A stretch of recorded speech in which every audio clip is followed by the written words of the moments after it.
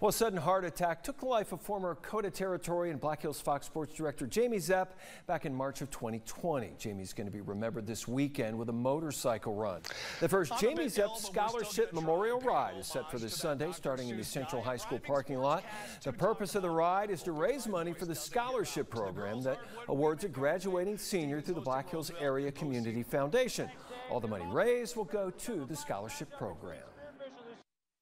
Two of his friends from high school said, hey, we want to do something to remember Jamie, and why not make it a fundraiser while we're doing it, because your own Alicia Garcia started a scholarship fund in his name for graduating high school students, senior. After years on TV, Jamie moved on to hike the entire Appalachian Trail. All of us here at Coda Territory and Black Hills Fox miss Jamie and his energy and his outlook on life. And for his dad, this is a mission of love. I really miss him. Jamie left in my opinion, left a legacy here in the Black Hills community.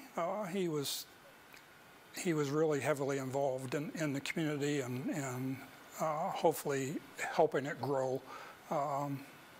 So I miss that. I miss watching him every night on TV. And the ride starts Sunday at 11 at Central High School, goes to Devil's Tower, and will end at Baracho's Mexican Diner on North La Crosse Street. They'll also have raffles, a 50-50 drawing, and silent auction item. Now, this is primarily a